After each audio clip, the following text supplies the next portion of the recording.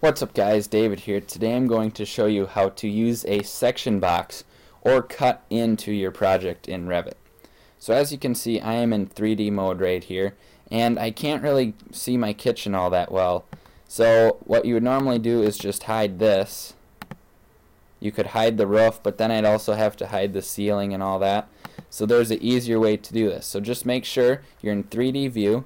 Just click off in the white space, and then under your properties box here, if you scroll all the way down, or a little way down, you will see section box. So what you want to do is click the check right there, and now you will see you have this box around your house here.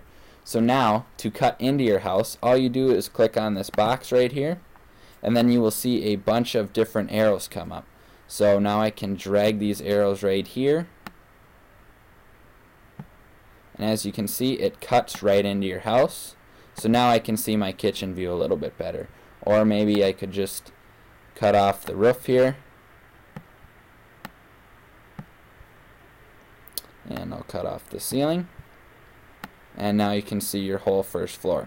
Now to uncut, basically all you have to do is click and drag the arrows back.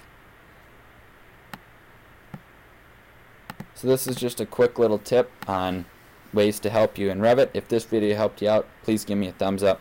Thank you guys for watching. I will see you in the next video.